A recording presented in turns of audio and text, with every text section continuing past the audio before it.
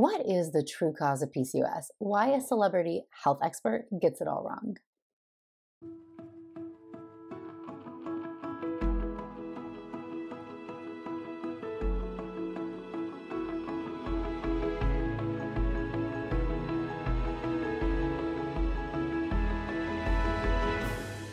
Hey friends, I'm a fertility doctor and I talk about PCOS all the time.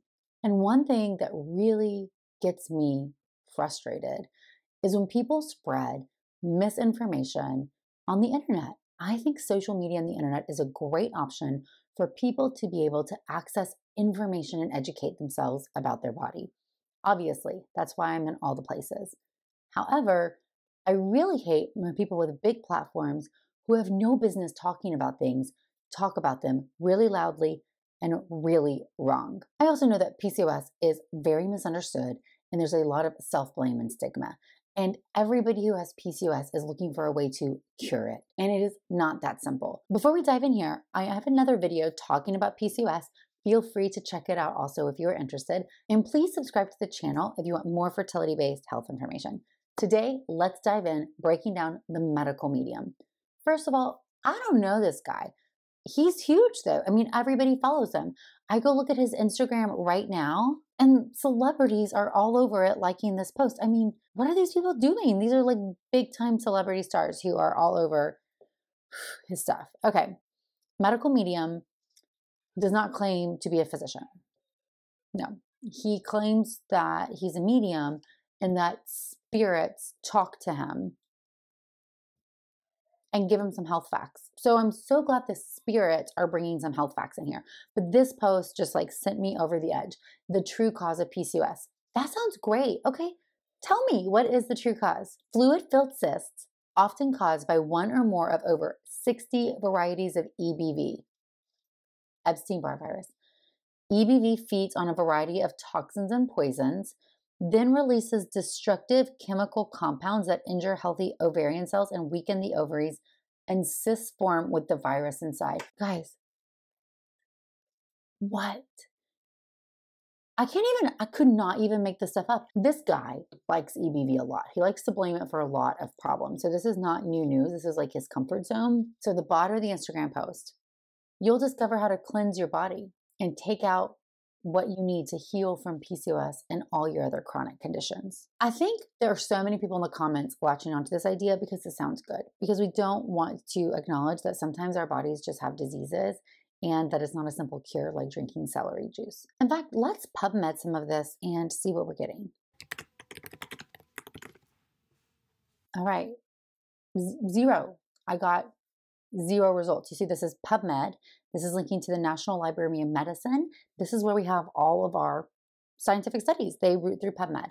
And I just put in PCOS and EBV, okay? So I'd like to know where our BFF is getting this information. And the cysts of PCOS are not the problem. They don't cause the disease. So even this idea that EBV gets inside the ovary and fills up these little cysts with toxins, destroying healthy ovarian tissue. Therefore, now you have PCOS. One, that doesn't address any of the actual problem of PCOS. And two, the cysts are not the problem. So let's just break down a few things because this myth is becoming more prevalent. And this Instagram post has over 14,000 likes. And he has millions of followers. So this is an example of a platform that has a verified check on it that looks like a legitimate health source spreading really terrible information. In fact, he has no medical training and no expertise to tell you any of this except that the spirits told him to.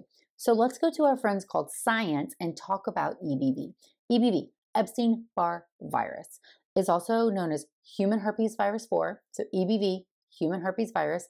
It's one of the most common viruses. It spreads through body fluid, like saliva, and it also causes mono. Okay, so do you think it's convenient that I decide I want to blame any medical problem on a disease that most of the population will be exposed to? That sounds super convenient to me. That doesn't mean that it causes PCOS. Why doesn't the whole world then have PCOS? Because they don't. The whole world doesn't have PCOS. So if EBV or Epstein-Barr virus does not cause PCOS, what does cause PCOS? PCOS is an endocrine dysfunction of the ovary. It's an ovarian dysfunction problem. So when you do not ovulate, the different reasons why, it is that there's a dysfunction in communication between your brain and your ovaries.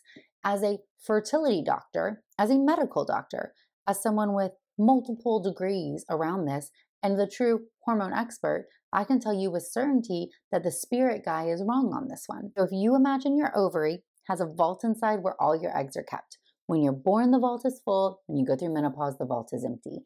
Every month, a group of eggs is released from the vault.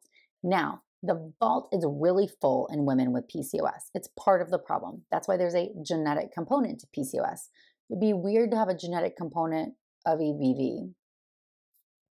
It is one of the most common endocrine disorders in reproductive age women, impacting up to 10% of them. And that's a large percentage of all reproductive age women.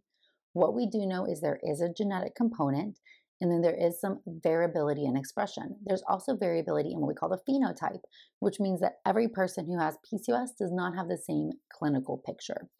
PCOS is diagnosed by something called the Rotterdam criteria. Officially, the Rotterdam criteria, you must have 2 out of the 3 in order to have PCOS. One is irregular periods. So if your periods are not perfectly regular, irregular periods. Number 2, signs of high androgens. This one gets trickier as modern medicine has made things better, but acne, extra hair growth, or high testosterone or adrenal androgen levels. And number 3, a classic ultrasound appearance of multiple follicles. That is commonly called cysts, because a cyst is a fluid-filled follicle. But if you have 2 out of the 3 of these diagnoses, you have PCOS. PCOS really has 2 main phenotypes. One is a more thin presentation or normal weight, and the other is associated with obesity. Common misconception is that women who are overweight, that's the only expression of PCOS. And I think that's because we sometimes see that online, that a common treatment is to lose weight.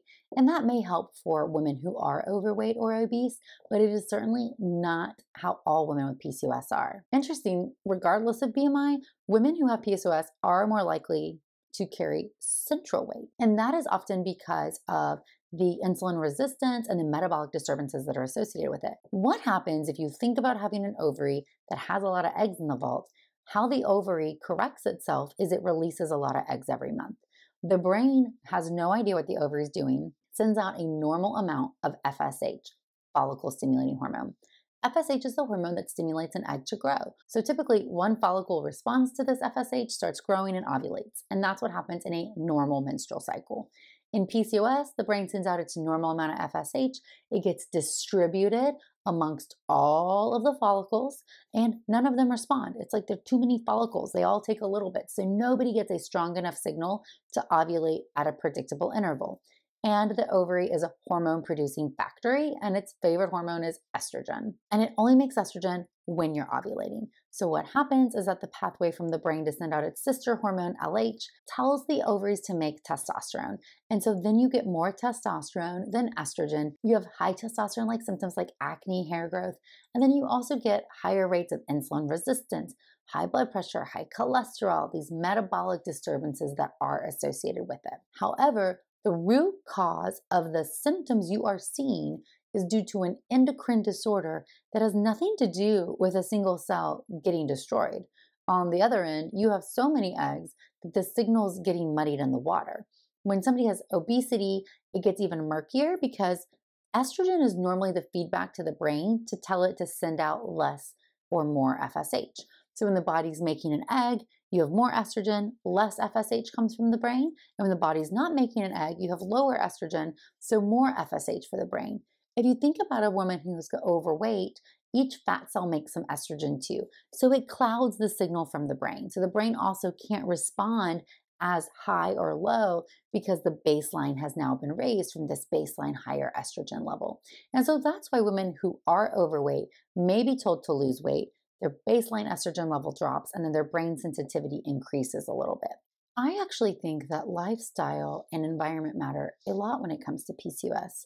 I talk to my patients, regardless of their phenotype, about being on a scale, and there will be times of your life or of your health where you may have your PCOS more controlled and other times where it is less controlled.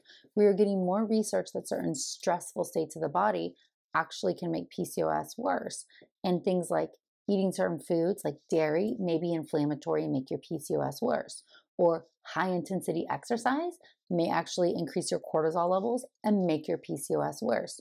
Or high stress environment may make your PCOS worse, so a stressful period of time. I tell everybody you cannot cure your PCOS. And so we do know that there is some genetic component. There's also something called epigenetics, which means the genes get turned on and off when a woman is pregnant for her child. So what you do during pregnancy and things that you're exposed to in toxins and environment may play a big role. And this research on epigenetics is growing and goes with the common idea that you inherit a genetic predisposition and then something triggers you off. But that something's not EBV. And there hasn't been any association with viruses in any form of the fashion. And this mechanism that it's destroying cells is just crazy. So you can't help it if you get PCOS. It's not a virus that you got from kissing somebody or drinking after their straw that caused their PCOS. Similarly, you can't cleanse PCOS out of your body. You may eat as healthy as possible and try to control all these lifestyle variables, and it may make zero impact on your disease. And that is not a failure. It might feel like a failure based on what our friend is telling you, that you should buy his books and do his cleanse to get rid of your PCOS, your chronic condition, but it can be cured. It is an ovarian endocrine dysfunction that you can try to control at some points. Let's just think about having diabetes. You may be able to control your diabetes by eating better and doing other things, and you may make your diabetes worse by eating candy canes all the time. However, you're not going to just cure it. You'll either have it controlled or uncontrolled. PCOS is similar, and sometimes no matter how perfect your lifestyle is, you can't control it. Your body will not ovulate. It's an endocrine disorder, and the communication between the brain and the ovary, they are not best friends anymore. And so to act like celery juice is going to come and cure that is a huge problem and a huge disservice to women. PCOS is so stigmatized. Women hate to admit that they have it. They feel shameful when they get the diagnosis. There is a thought that toxins and environmental things do play a role in PCOS. But when we talk about toxins, I don't mean EBV making toxins in your ovaries. I mean known environmental toxins, BPA, phthalates, PFCs, endocrine disrupting chemicals, and advanced glycolation end products.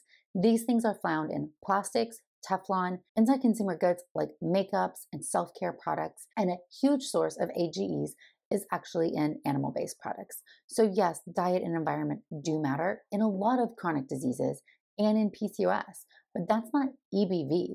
Data supports that these environmental toxins are more associated with PCOS. That doesn't mean it causes it, but they're higher associated. So no matter how you want to say that, it is prudent that you try to limit your exposure to them if you have PCOS or if you are pregnant. This is not new news. It's just not well talked about.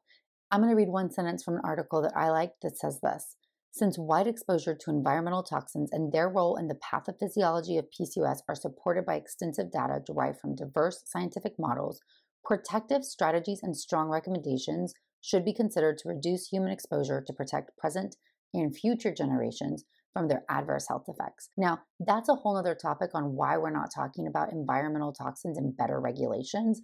We need to protect the environment and our bodies and our kids from things that are being contaminated. Please think about who is giving you medical information. Is this a valid source? What is their training? Why are they an expert? Are they just calling themselves an expert? So please look at who is giving you information so you can make good and informed decisions for yourself. Thank you guys so much. I appreciate if you subscribe to the channel. As always, you can get more information on the As a Woman podcast, or you can follow me on Instagram at Natalie Crawford, MD. Thanks, friends.